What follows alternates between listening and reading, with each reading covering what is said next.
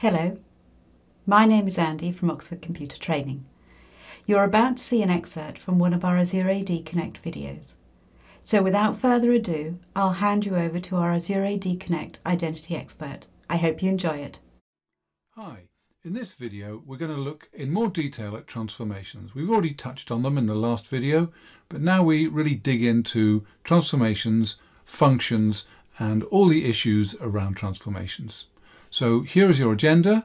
I won't read through it, just to give you an idea of the topics that are coming up. Okay, let's move on to the next slide. Now we've already talked about transformations, and indeed we've even demoed changing some transformations. But let's just do a quick bit of revision before we dive into the rest of it. The flow type is going to be either direct, a constant, or an expression. Direct when you simply want to take the value of a source attribute and flow it to a target attribute. Remember, the source in an inbound will be connector space, and the source in an outbound will be the metaverse, and the other way around for the target. The target attribute is an attribute on the target object that's going to be populated. The source is, as we've said, either the attribute itself or a constant value. It's fairly unusual to flow just a constant value, but we do have a few examples coming up. Or an expression, and of course that depends on the flow type that you've chosen. I've mentioned apply once, but I haven't formally stated it really.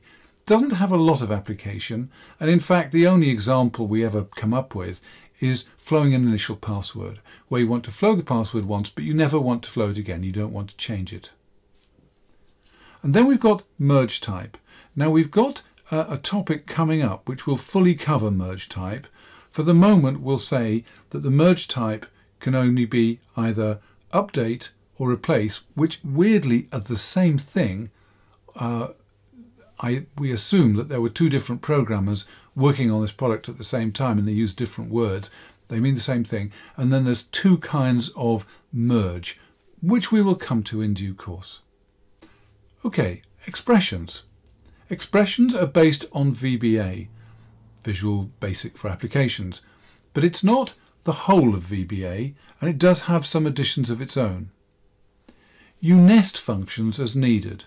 There's no concept of structured statements like go to, while and for, and you can't assign results to variables. And importantly, it's case sensitive in all aspects. Functions, attribute names, these are case sensitive. Very easy to get this wrong. Here are some example functions. You've seen a number of example functions already. I don't think we need to read through these. I'm simply putting up this slide to give you an idea of the range of functions, and they fit into various categories. You've seen some of them, such as ones for formatting dates and for evaluating, such as is null or empty, that kind of thing. You've seen a few math ones. We probably briefly looked at bit and, there's one coming up. If we saw, and there are other ways of handling program flow, and then we saw some text ones, ltrim and ucase for example.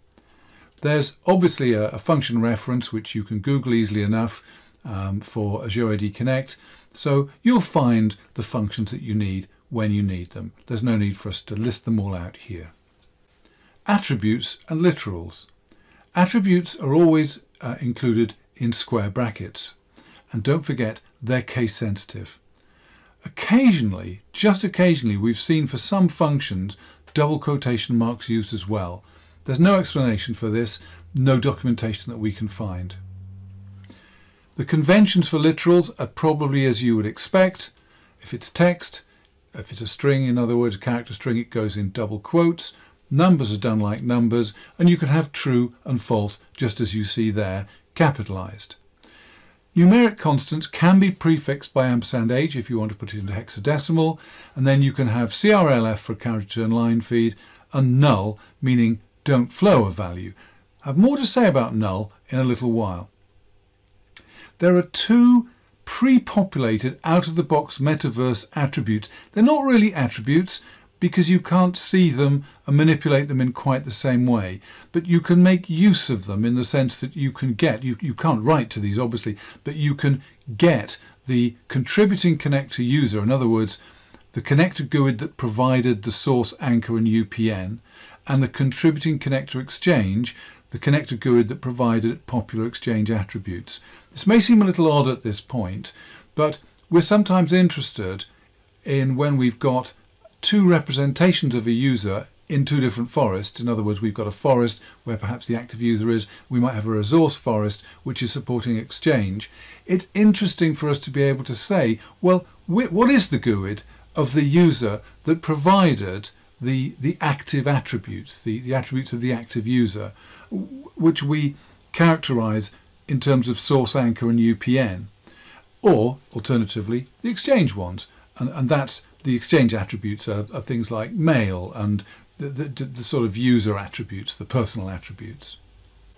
There are also things called parameters. Parameters can be predefined or you can define them yourself. The ones that are predefined by Microsoft fall into at two levels. They're defined at two levels, connector and partition. The global ones can be defined by PowerShell, and you can add to those if you want to. All parameters are expressed in % symbols. So here is an example of some of them. These clearly are predefined ones, defined by Microsoft at the levels partition and connector, not at the global level. And so you'll get the idea. If you think that a connector is likely to be associated with a forest, of course if it's an Azure AD one it won't be, but if it's an AD connector it's going to be associated with a forest, then it's interesting for us to be able to get the NetBIOS format of the forest name or the FQDN format of it and so on. So these are pre-populated so that when you're writing a rule that relates to a particular connector, you can pull out the forest name in these different forms, or indeed the connector ID. Within a forest, you can have partitions, but partitions are, generally speaking in LDAP, you can have a partition, but for forests, the partition means a domain.